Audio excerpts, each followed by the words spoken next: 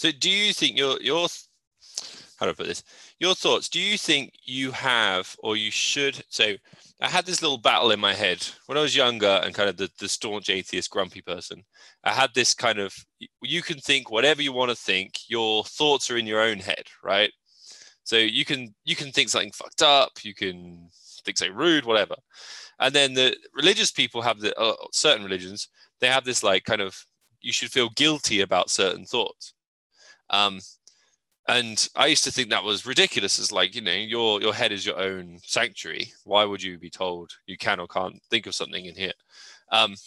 But kind of as I've got older, I thought maybe there's something to that in terms of you should be regulating your thoughts, even and be like, no, I'm not happy to think about that or think about it that way.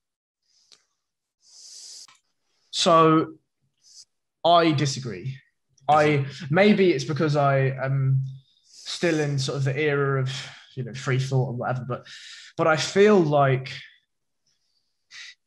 I mean, almost slightly relaying on the point that we've just talked about, I feel like the last thing that we have, almost the last garrison that we have of something that is sacred and personal to ourselves, is freedom of thought, right? Like, we are surveyed, if we take London, for instance, it's not silly to say that you can't walk anywhere without being caught on a CCTV camera. It's very difficult for us to go anywhere without being traced in some fashion. So without going all 1984 about this, I feel like your ability to express the deepest, darkest, most wretched thoughts in your mind, you shouldn't have any control over, or shouldn't be controlled over. And I'll back that up with a question.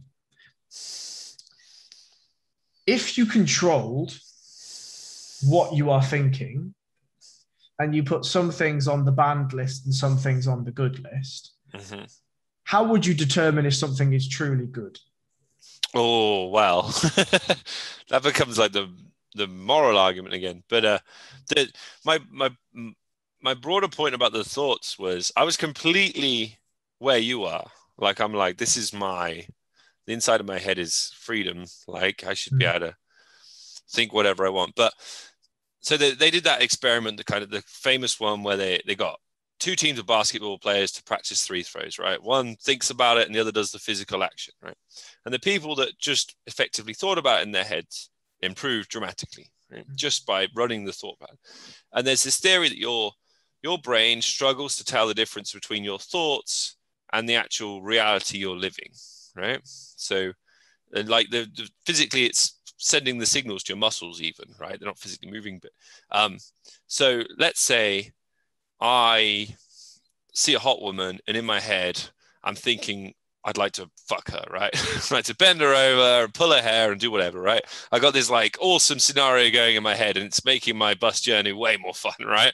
Sure. Now, my brain is effectively, if this is true, is not really seeing the difference between the fantasy and the reality, right? There's obviously a big difference, but like not seeing the difference. Now, what I'm saying to my brain is, it's actually okay, right, to run this through. And then I think maybe you're then more likely to do it in reality. Whereas I might go, oh, I see the hot woman. I'm like, oh, I wonder what it'd be like to fuck her, and go, I don't want to think about that. What's going on out the window, and do that instead, and like stop that routine running in my head because I'm worried about the long-term effects of running it.